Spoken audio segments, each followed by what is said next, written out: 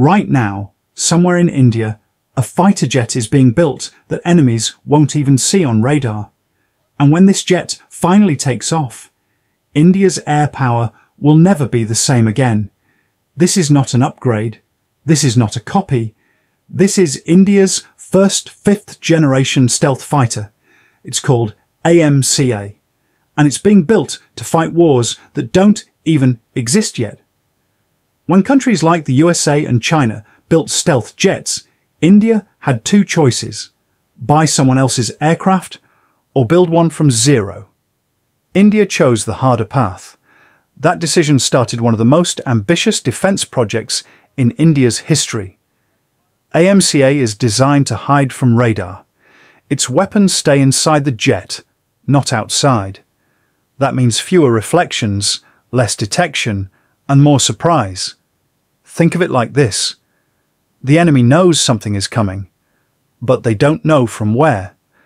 This jet doesn't just fly fast, it thinks fast.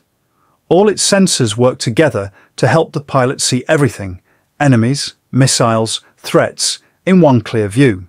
Less confusion, faster decisions, higher survival. Now here's the crazy part. Early AMCA jets will use foreign engines, but future versions will fly with an engine built in India. Only a handful of countries on Earth can do this. This is not just a jet. This is India leveling up. The project is officially approved. Design is done.